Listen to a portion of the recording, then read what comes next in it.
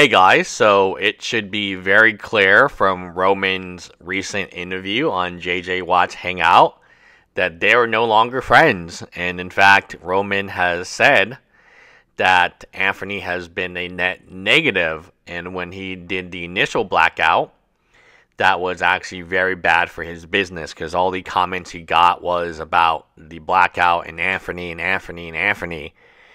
And at the end of the day, you're trying to run a business and you don't want to worry about somebody else.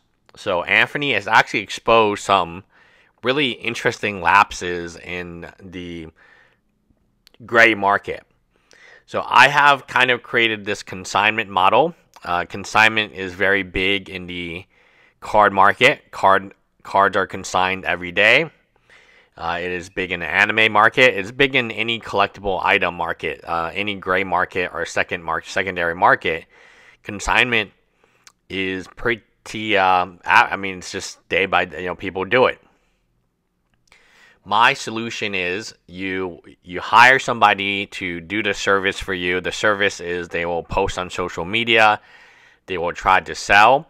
You pay them a flat fee or a percentage of the watch, and maybe they come to you. Maybe they fly to you if you have enough watches. If you have 20 watches, which it would make sense, and the person would be profitable. Or you hire a local photographer. Product photography is big, and in Houston alone, there's at least 4 places I know that I can take 24/7. By the way.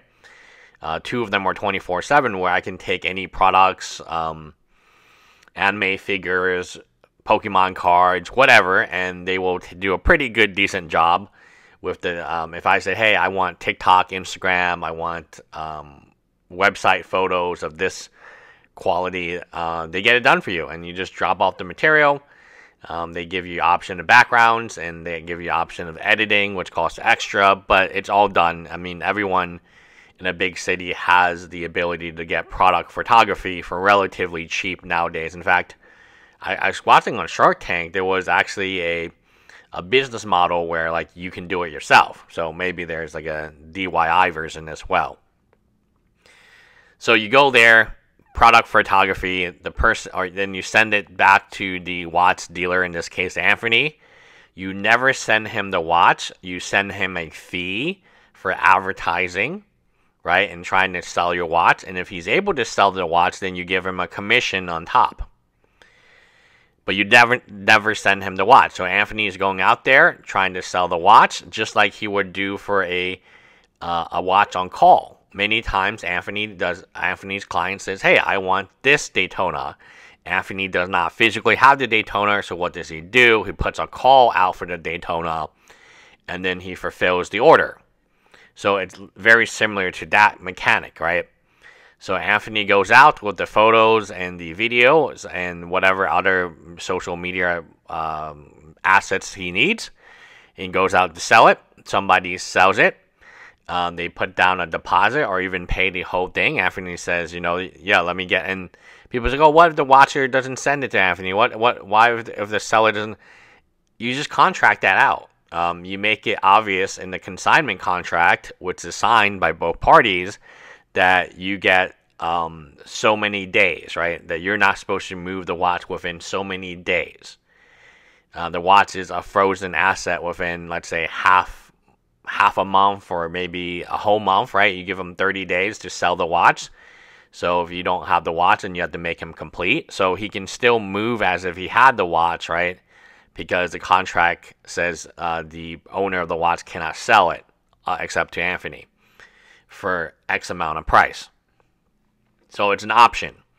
All of this stuff can be worked out in contracts. So then Anthony calls the guy and says, hey, I have a buyer for the watch. Can you send the watch to me?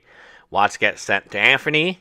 Anthony looks at it and says if it's in good condition, and it should be in good condition because, again, he has all these assets. He's got videos, and, again, he can check for authentication and if there's any other problems. And if it's not authentic, then he can use the contract, the consignee contract, to be made whole. So then Anthony gets the watch, assuming everything is legitimate, and Anthony's actually seen the watch before, so he's already known that nothing has changed. Then he goes ahead and then he sells the watch. He gives the watch to the person who wants to buy it, and then he immediately pays. As soon as he gets the money in, he immediately pays the previous owner of the watch, and that's how I believe consignments work. It puts very, very low risk because the consignee is only sending the watch after there is a sold order. Very similar to how Anthony does his Moda groups and so on when he puts a call out for the watch. Anthony gets a service fee, maybe it's a flat fee, maybe it's a percentage fee for doing work, like trying to sell the watch, taking photos of the watch, taking videos of the watch, etc. And he gets a commission for eventual sale. So like he gets another commission on top, maybe a 5% commission once the sale is done. At no point in time is the customer consignee's watch 100% at risk. Worst case scenario is the consignee is out just the cost of the photography and videos. And honestly, those assets, would probably be good if the consignee wants to sell it himself or herself in the future. It's not like a complete waste, right? There is more risk now on Anthony's side, but there is also more desire. There's also more motivation for Anthony to sell said watch. People have commented before that, what if you had two of the same watches, one of them Anthony owns and one of them on consignment? Then obviously Anthony will push the one he owns first. The consignment, logically speaking, doesn't make too much difference. Honestly, like in terms of like showing off inventory, you might want to keep the consignment and not sell it and not push it as much as you're pushing the actual watches you have bought. So Roman, I know that this is pretty much the gray market has been bashed and bashed and bashed. We have Alpha Crown with another robbery, which is, it happens, but it does seem to happen more often to these YouTubers, right? And maybe we will get a video about this. My main takeaway on the Roman Anthony relationship is the same as Liz and Darby. Roman used Anthony as he got the ideas from him, and as soon as he became not useful, he disavowed. When you talk about the people who disavowed from him, it was Liz, Darby, basically a video from Darby, Reblux, right, LA. It was Jimmy representing Marco and so on, right? Again, you can kind of put them in a pair. And it was Roman. So out of the people who actually felt like they had to make videos disavowing, so Nico didn't make a disavow video, Paul supported Anthony again. Out of the people who disavowed him, it is the people who are closest to him because it's the association of like Timepiece Trading didn't make a disavow video. Wolves of Wall Street, I don't think it made a disavow video. And Alpha Crown made like a consignment, let's do consignment video. Very poorly timed based on recent happenings. But